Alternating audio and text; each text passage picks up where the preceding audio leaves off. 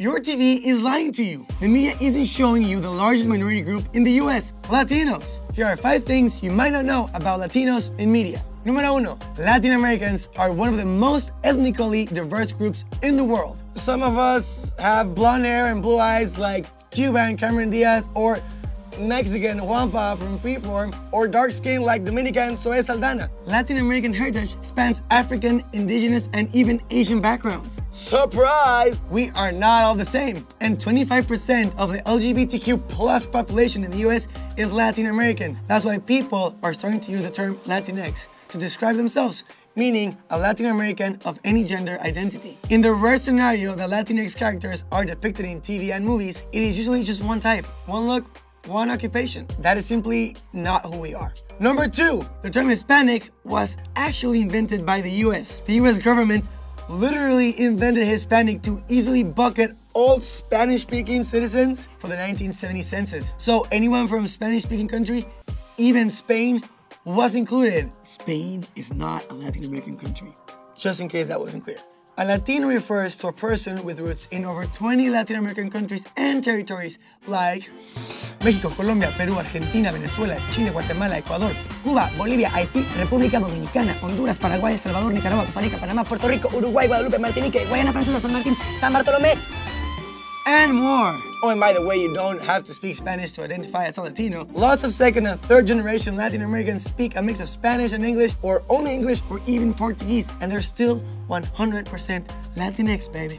Shows like Party of 5 on Freeform are shattering these biased stereotypes. Dude, shouldn't you know how to speak Spanish? Shouldn't it be easy for you? My parents didn't speak much Spanish to me, all right? It's not my fault. But it is time for more. Número 3. Latino characters only make up 3% of speaking parts in popular movies.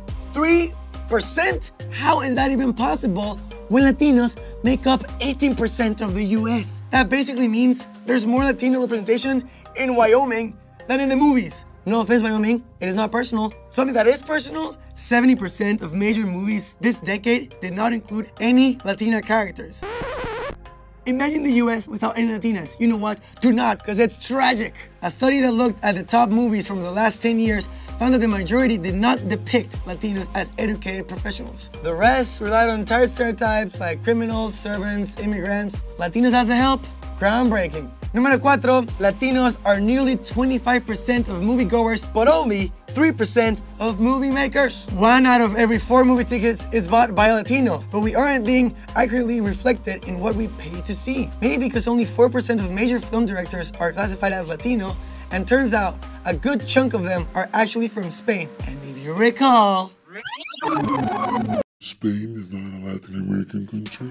Less than 10% of TV writers are people of color in general. So you know the Latino piece of that pie is even more pequeño. Número 5. TV and movies should build up the future, not burden it. Kids learn about the world through TV and movies. Studies have shown that movie stereotypes actually decrease self-esteem in all girls and boys of color. With that in mind, it is so important that Latinx characters give the next generation of Latinos or non-Latinos a good representation of who we are. Now, the good news, when Latinos are behind the camera, the quantity and quality of our representation on TV and movie screens skyrockets. For example, when a Latin American director is attached to a film, the percentage of Latinx characters increased by at least 10%. And just this year, Latinx creators have fought for growth on the small screen, seemingly debuting more Latinx casts than ever. The new Party of 5 on Freeform tackles issues that affect Latinos today, like deportation, Latinx identity, and family values. These characters are as multifaceted